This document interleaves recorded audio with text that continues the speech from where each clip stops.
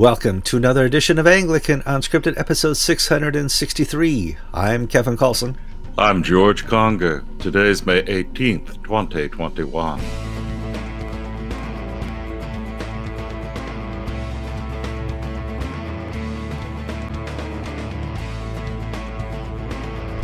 I got the memo. George got the memo. I hope all our viewers out there are wearing their blue polo shirts because it's Blue Polo Shirt Tuesday on Anglican Unscripted. Only because this is my last shirt before I have to do laundry. Why are you wearing a blue shirt? I turned on the camera today. Oh, there's George. He's got a blue polo shirt. Must be the same excuse. Susan, my wife's been in Philadelphia for 2 weeks, and I'm out of black shirts. Do you make your own food too? I mean, these are critical times when our wives aren't around, George. Oh well, Susan made plenty of frozen, and I'm out of canned products, and I'm out of. And I don't like to eat in restaurants by myself, and I'm too cheap to get takeout food, so I've just been working my way through the larder and the freezer these past 2 weeks. I hope she returns quickly. We have I know all that's left are beets and water chestnuts in the pantry. And sardines. For those trying to keep up with where Monstro is, we moved ourselves to the middle shoreline of Connecticut. We're up by East Lyme this week. We had a great time in the Pennsylvania and New York areas visiting stuff. If you saw my pictures of the West Point Museum, that was a lot of fun. Now it's time to sit down and get some work in. We're back in Connecticut to do our doctor's appointments and dentist appointments and eye appointments, and I'm going to get those new anti-glare glasses so you guys don't have to see my... If you do it right here, you can see that I almost have Hulk eyes. See that? Isn't that amazing? So getting all those things taken care of. Before we get too far into the show, please like us, share us, go to the comment sections on YouTube and comment away. Comment if you're wearing a blue polo shirt today. You can post a picture, of course, if you are. And subscribe if you're not subscribed. And we have a podcast for those who don't want to see us in our blue polo shirts. George, as far as I'm concerned, we've hit what I call post-COVID.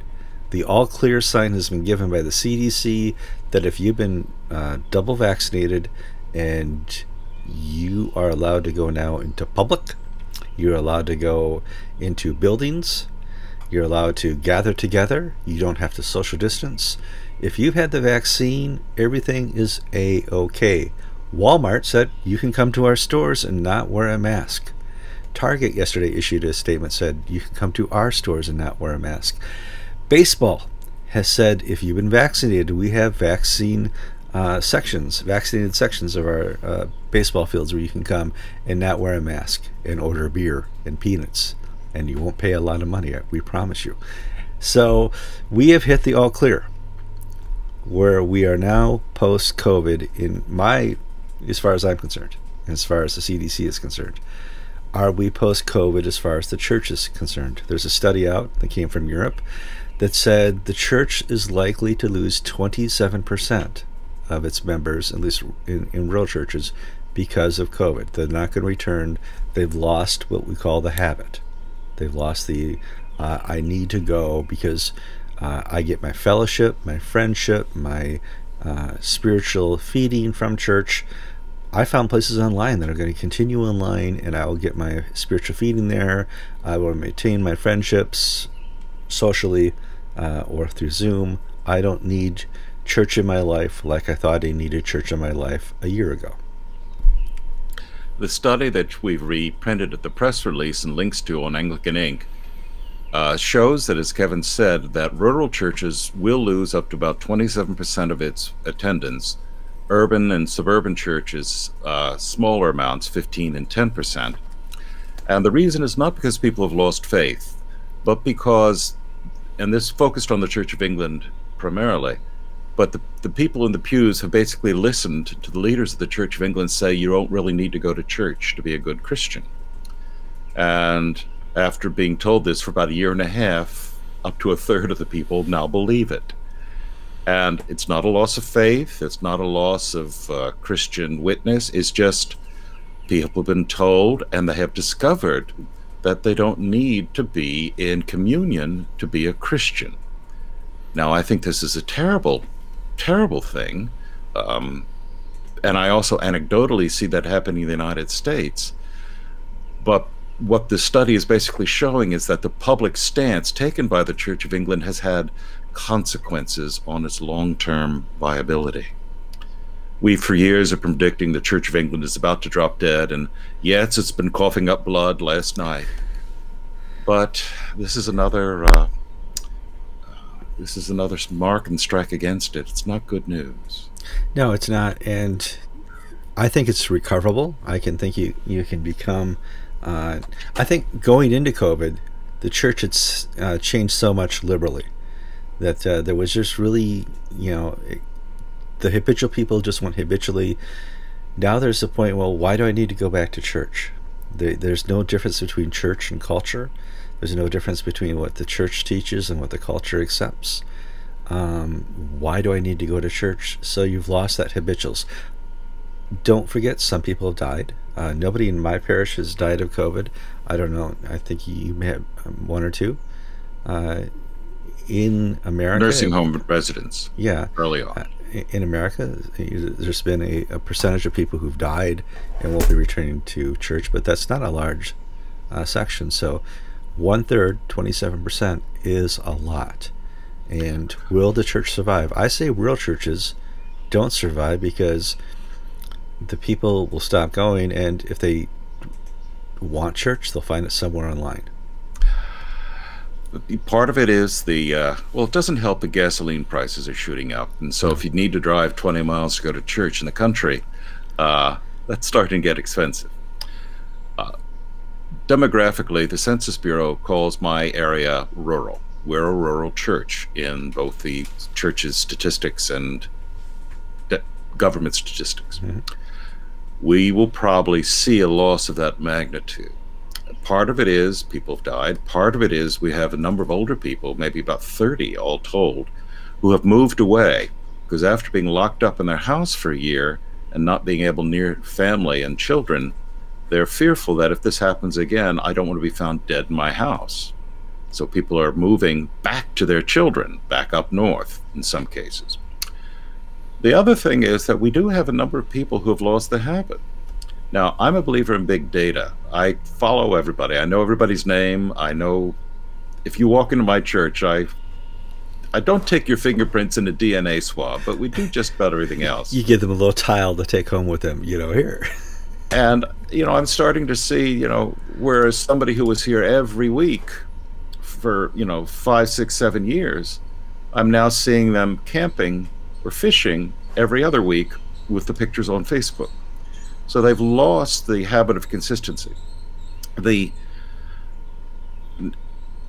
Our diocese on last Saturday released rules allowing us to relax the restrictions of masks and social distancing. We can go back to full capacity. There's some things that I'm not happy with. They're asking us to segregate people into vaccinated and non-vaccinated seating in the church. And I don't know how I'm going to do that, but that's another story. Because people don't have tattoos across their forehead with a big V or NV. Mm-hmm. But we are seeing some small signs of growth, and unfortunately it's coming from refugees from the churches that are smaller than us in our 10 to 15 mile radius, primarily Episcopal churches at this stage. One family who dropped off their papers to transfer to our church said, we just are so exhausted and tired of trying to keep our church alive of 40, 50 people. Now we haven't been open for a year and a half, and we've just been doing fellowship online, and that's not church for us. We'd rather stop fighting and be happy and put our focus on worship rather than keeping the lights on and the building heated or air conditioned. Yeah, there's a place where a church hits that critical mass where you're at the 20-25, and once you hit the 20 or 15-20, people leave and find other fellowship elsewhere. We want a place we can take and put our kids in Sunday school. We want a place mm-hmm. where we have more than just a retired clergy who comes in and serves 3 other parishes as ours, because we're not getting a Bible study during the week. We're not getting special services when we need them and want them. And we're not getting the full Christian calendar. And they go and seek other churches when possible. It's the unknown that lies ahead of us, and that's frightening. But at the same time, it's manageable and doable. Yes, there are going to be exceptions. Yes, there's going to be that church of 20 that's grown to 25 during COVID, or from 40 to 50. But I think taken as a whole, we're seeing a further winnowing of the church as people lose habits, as people lose connectedness. And maybe this is the church outworking of the theory that's been around for years of bowling alone, that we may not have a Wendy's in my town, but we do have a bowling alley, and the bowling leagues have not started up again. And I don't think, and chatting with somebody who was a very active bowler, they don't think they ever will. Wow. So that those form of social recreation that brought essentially older people who had moved down here from the Northeast into little bowling leagues and teams, that's not reforming. And it's, so I don't wish to compare faith in Jesus Christ to bowling, but it's about the habits and socialization and sociability of people, and that's been changed by COVID. It has. And when I use the term all clear, and we get this from the bombings in London and in England, was where the all clear call came from. They would come out of these bomb shelters and they would see their cities and towns had been bombed, and they would have to rebuild and rethink their society. How are we going to start over and start again? How do we socialize again? How do we go to church again? How do we start our businesses again and function as a society again? And now that we're coming out of COVID, we're going to have to do the same thing. We have the all clear. How do we function as a society again? And things have changed. Kevin, you live out of an RV. You know, you guys work 40 hours a week. You travel the country. How can you tell us about attending churches? I can't. It's all different now. Well, what I think, if were I to offer advice to people in leadership, this is the time that you step up. If you're a bishop or a district superintendent, whatever your denominational practice is, and encourage your ministers, the guys at the coalface who are actually doing the daily work. I just got contacted by the bishop's secretary saying he's going to visit in December. It's the first I've heard of him from him personally in about 1.5 years, 2 years. I mean, I get the public announcements, but I've never had a phone call. How you doing? How are things going? What are your, how can I help you? Not with money, but spiritually and pastorally. Were I offering advice to bishops, and I guess I am, this is the time that you put on your pastoral boots and get out in the field and encourage guys like me who've basically seen 7, 8 years of work go for naught in terms of attendance, and they're basically starting over again. And that could be very discouraging. If I were 10 years older, I'd be tempted to throw in the towel at this stage, because I'd given my best years of my life, and it's back where I started. And do I have the energy to do it again? Well, thankfully I do at this stage of my life, but my peers are 67, 68, 69, 70. I don't see them having the energy to do this in this difficult day. Well, you brought up bishops, and many different roles the bishops have. One is defender of the faith, and I want to transition to another story out of England. There was a school chaplain who was dismissed for talking about tolerance. Yeah, I'm just looking down to look up his name, Bernard Randall. Yeah. And Randall was the chaplain of Trent College, which is a Church of England affiliated private school in the north of England. The man's in his late 40s. He has a very good career in the chaplaincy world. He'd been a chaplain at one of the Cambridge colleges. And he gave a sermon where he basically encouraged young boys and girls to think for themselves, not to just swallow wholeheartedly the gay LGBTIQ, whatever it is, theology that and worldview that's being handed to them, that there are other ways of thinking. One of them is the Christian way. And so, he was not, well, long and short of it was the school reported him to the police as a potential terrorist for hate speech. Giving a Christian sermon, telling children to think for themselves and to use their brains and to basically engage in dialogue with other points of view was hate speech for the headmaster of this school. Well, the police investigated and found the fellow, no, he didn't contravene any hate speech rules. But then he was fired by the school, a Church of England school, for his sermon, and saying that you represent a worldview that we cannot tolerate at this Church of England school. Cannot tolerate. We cannot tolerate the Christian worldview. Well, he reached out to the Archbishop of York, the Archbishop of Canterbury. No help. Not interested. No word. No. Local bishop, Libby Lane, Bishop of Derby, not interested in helping.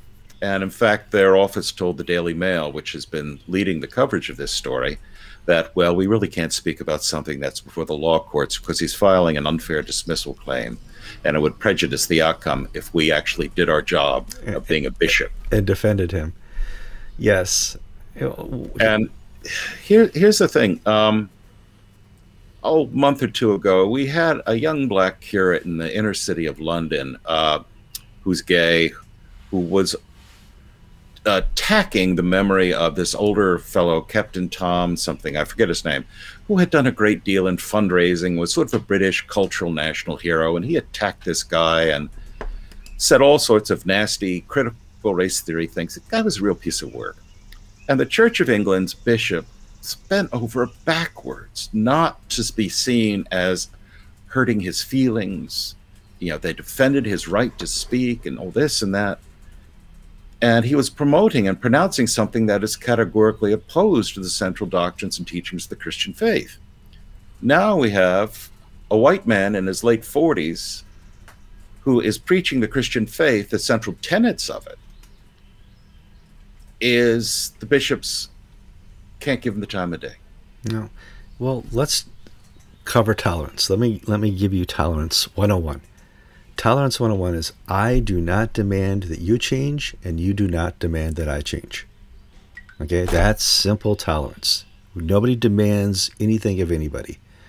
We have open thought, open speech, open exchange of ideas. That's tolerance.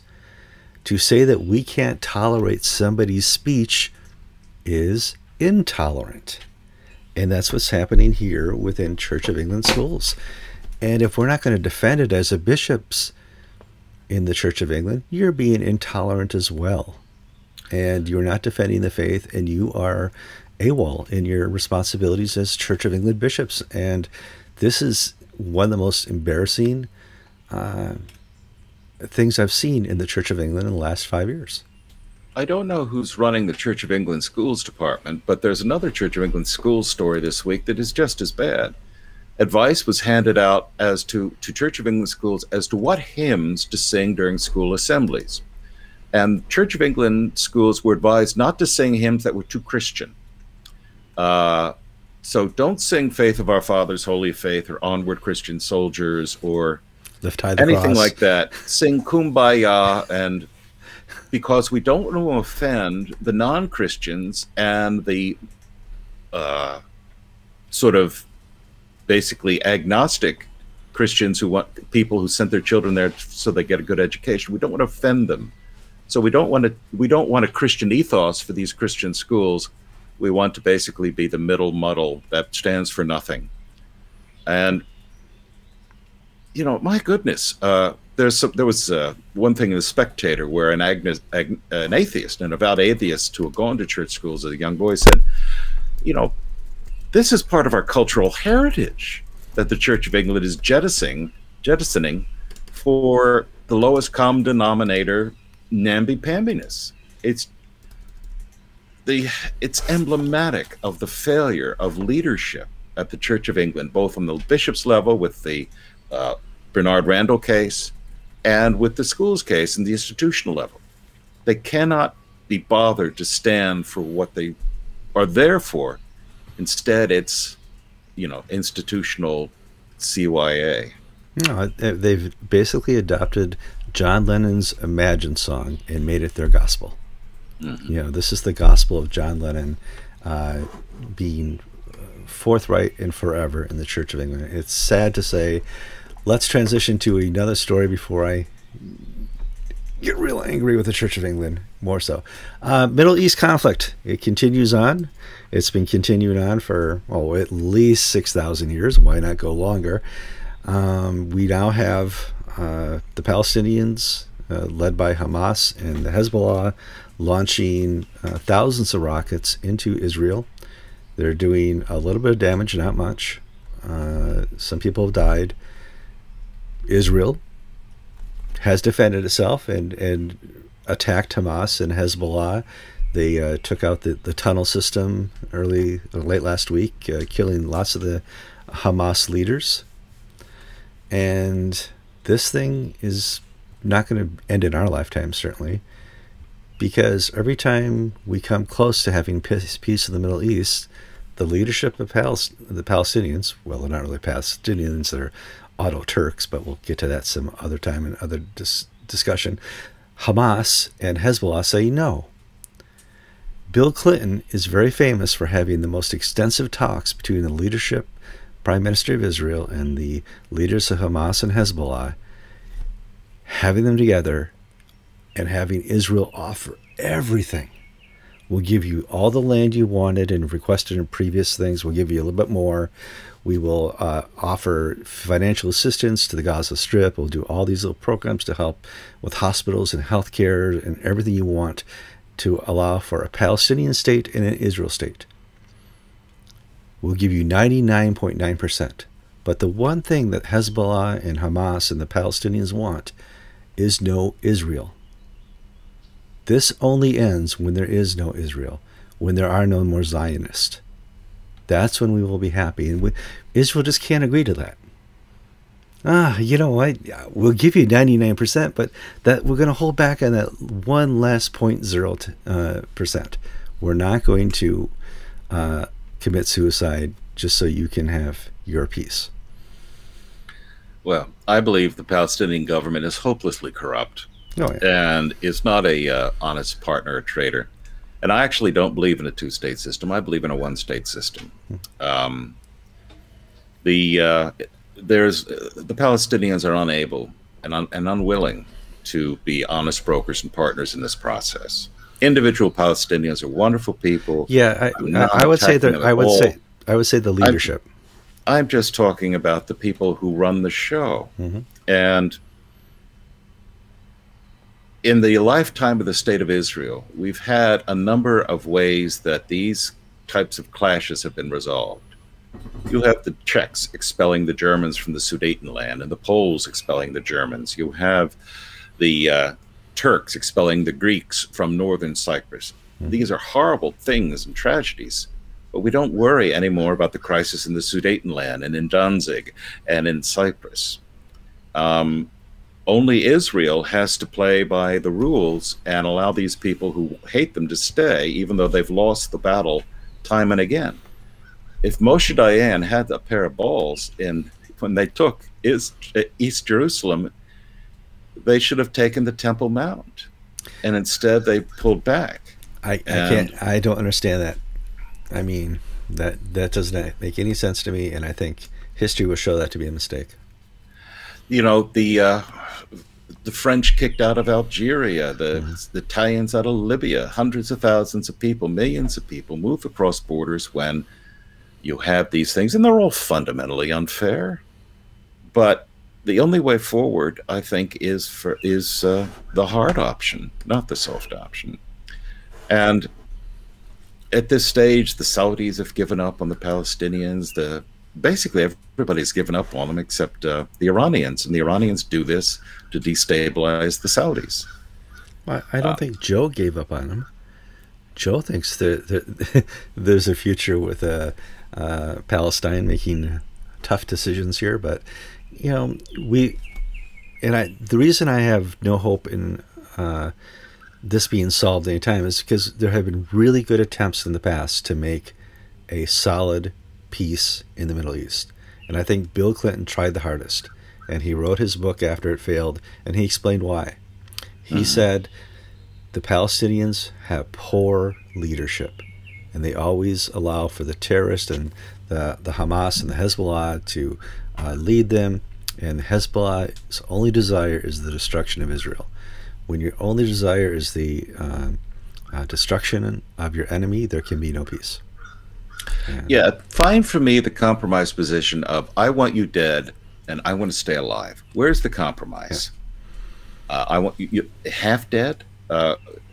You know, I know this is going to cause some of our viewers to get all bent out of shape, and we've got the requisite number of anti-Semites who post on here too, and every time we say something about the Jews, they all go banana cakes and everything.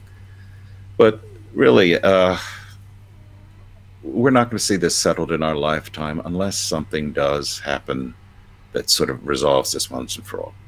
Now, I have to say, there was one sort of fun, now, personal statement, I used to be a reporter for the Jerusalem Post, and I even covered the First Lebanon War for the Jerusalem Post. I was based in London, and I covered it not on the battlefield, but there when I was living in England. The IDF, Israel Defense Force, tweeted that they were preparing to send ground troops into Gaza in this last week. And Western newspapers picked this up and amplified it. NBC, for instance, said, Israeli troops are now on the ground on Gaza. Well, the Hamas has all these tunnels underneath the earth and inside buildings and things at civilian places. They don't play fair.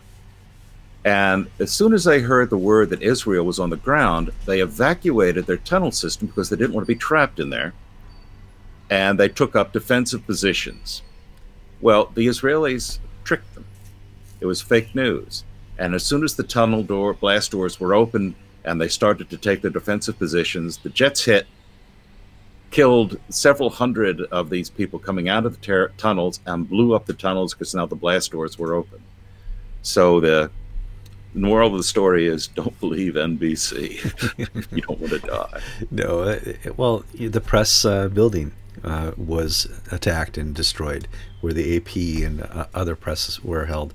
And, you know, I don't feel sorry for the press in this case, because they have been a speaking piece for Hezbollah and the Hamas for way too long. This doesn't get resolved in the press. I do want to kind of move on, because we, Anglican Unscripted, Anglican TV, the Anglican Communion, have been hard on Justin. Justin pulled one out here, and he denounced the anti-Semitism going on in England with the pro-Palestinian marches that happened this weekend. And I want to say thank you, Justin. That is your role. You served it well. You stood up and you said, no, we will not do that, and we as Britons will not allow ourselves to become anti-Semites. Bravo. The Quran has some troublesome passages in it if you're a Jew. In other words, when Muhammad and his followers massacred all the Jews in one situation, and the command not to be friends with the Jew, and that the Jews are lower than apes and monkeys. Well, there were all these protests in around London over the weekend, and pro-Palestinian activists and British Muslims took to the streets demanding death to Israel, death to the Jews, mouthing these words from the Quran. And Justin Welby responded on social media saying this is abhorrent. Prime Minister Boris Johnson did as well. The Mayor of London, Sadiq Khan, did. But it was good to see Justin Welby, because this was a shock. I hate to say it, but it was a shocker. He did the right thing, and he did it at the right time. Yeah, we applaud that. We really do. All right, transitioning again to another story out of England, the UK. Bishop of London is going to be in the news, or at least on our radar, because she used something called coercive when she talked about conversion therapy.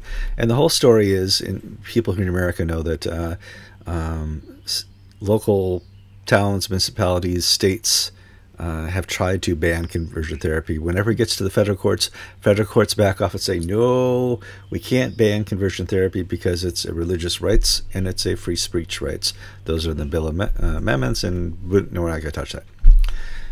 They don't have that in the UK. For instance, the town of Boca Raton in Florida and the state of New Jersey tried to ban conversion therapy. And the Boca Raton case went up to the Court of Appeals, I think it's in Atlanta. And the Court of Appeals ruled on a 2-to-1 vote that this is a free association, free speech, religious freedom. If you wish to have this done, the state has no power to forbid the speech and the action and the association meeting. England does not have these, the Bill of Rights that we do. And there's similar push under the way in Canada and in some of the Australian provinces or states to ban conversion therapy. And in the Queen's speech, which is where the government's agenda for the forthcoming parliamentary term is presented, the government of Boris Johnson wants to ban conversion therapy. Well, the Bishop of London, Sarah Mullally, caused some raised eyebrows all round and the white-hot fury of the Liberals by saying that the Church of England opposes coercive gay conversion therapy. Well, that's a whole different ballgame. Now, the General Synod said it was against gay conversion therapy, and it was pointed out to them this means that we're not able to pray for people to help them with their sexual identity, sexual orientation.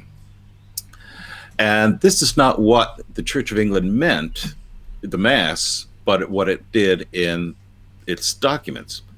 And so Sarah Mullally, on behalf of the Church of England, is now calling it coercive, meaning if you want to have gay conversion therapy, that should be up to you. But if you're being forced to do it and you're an adult, that should be banned by the government, which fundamentally changes the equation. Now, the Church in Wales bishops are wholeheartedly in favor of all 6 bishops representing all 12 Welsh Anglicans are opposed to any sort of gay conversion therapy. But the Sarah Mullally has taken a nuanced position saying only if you don't want it, which is the position of the U.S. courts and government, that you cannot be compelled to think and to say or to do things if you're an adult that you don't want to do.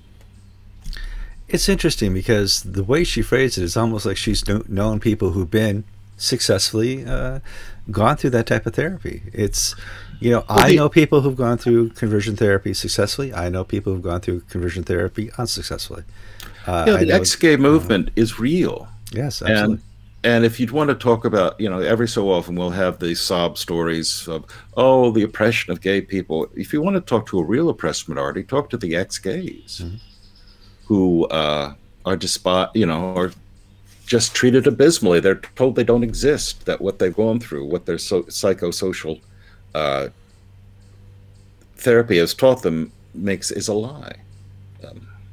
It's terrible. No. So we should see what happens as that goes to the UK courts. You know, they don't have, like we said before, they don't have the same rights.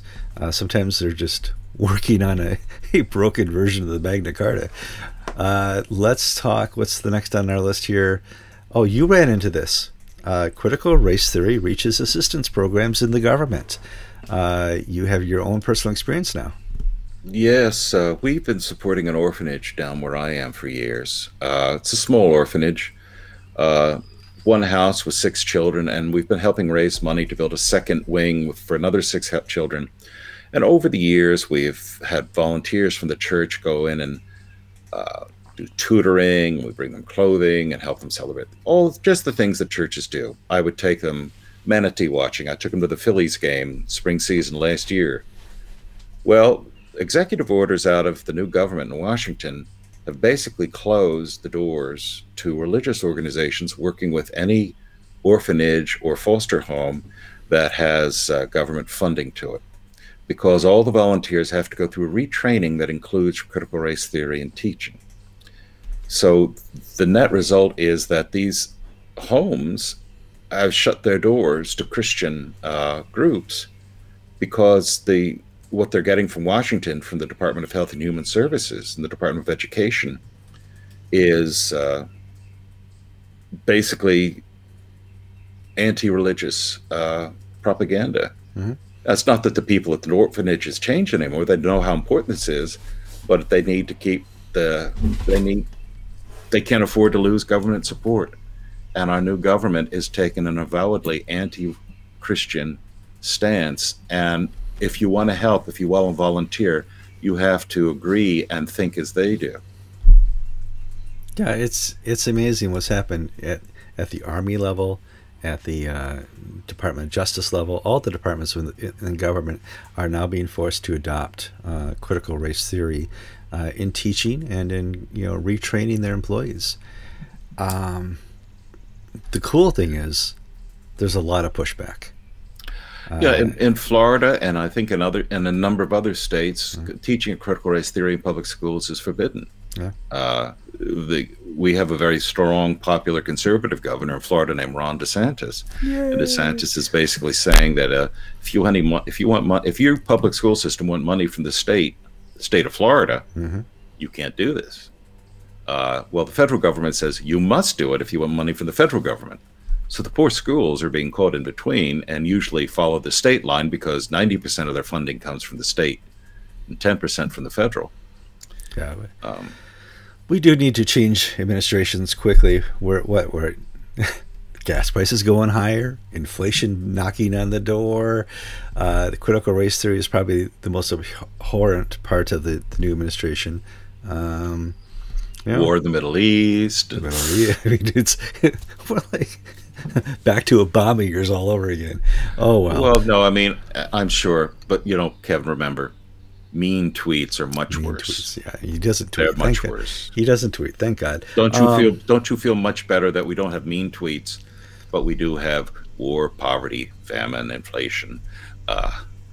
We filled up autocratic Monstro. Government. We filled up Monstro. It's a 100-gallon tank the other day at Biden's price. It was low. Oh, ouch. So, all right. Final two stories. New moderator bishop in Pakistan, George. Yeah, this is a good news story. Azad Marshall, a longtime bishop. He had been bishop in Iran, in the province of Jerusalem in the Middle East. Then he had been bishop, I think, at Lahore. Not certain. I may have that wrong. And he's now been elected moderator of the Church of Pakistan. This is somebody who's been ever since in my memory, in '98, he was on side, part of the conservative coalition. I don't know if he's been to GAFCON because Munir Nice, who was his primate at the time, sort of kept his people out. But this is somebody who is firmly in the GAFCON camp. And now that he's his own man as moderator of the Church of Pakistan, I think we'll see another friendly face among the GAFCON Primates Council if the guys want to invite him to join. So this is good. And here's the other thing, and I hate to put it in these terms, but this is the honest Pakistani bishop. I know we talk about in India, Pakistan, very close to each other, except warring all the time. This is one of the good guys. All right, yeah. And we're very honored to see him become the moderator / bishop of Pakistan. Final topic. Comments on Anglican Inc. For people who are new to the program, Anglican Unscripted is kind of the sister site to Anglican Inc. We talk about the stories that are posted there, and we talk about the wider Christian news events happening around the world. When we get to some topics, there's lots of comments, especially news surrounding LGBTQ stuff, news surrounding Israel stuff, news surrounding bad bishops. Lots of comments. Some people have been commenting on some of our gay stories. I use that in quotes.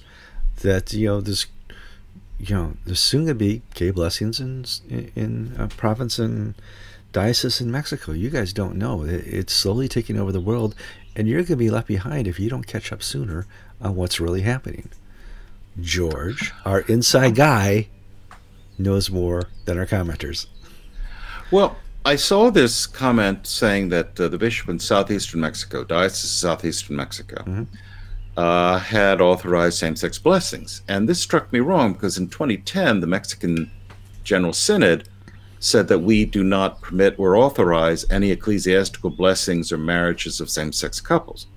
Now, Mexico allows same-sex marriages, but on the state level. Mexico City... Yeah, there's cities that won't touch it. No, Mexico City allows it. Other places allow it.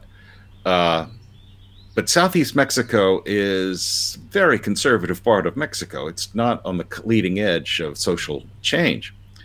And I happen to know the Bishop of Southeast Mexico, Julio Martin. And then somebody sent me this draft document about same-sex blessings. And so I contacted Bishop Martin, and Bishop Martin says, no, we're not doing same-sex blessings. The policy of the Anglican Church in Mexico is against it. However, we are encouraged to take part in dialogue on this issue, and this draft document was part of the dialogue process. What would it look like if we did do same-sex blessings?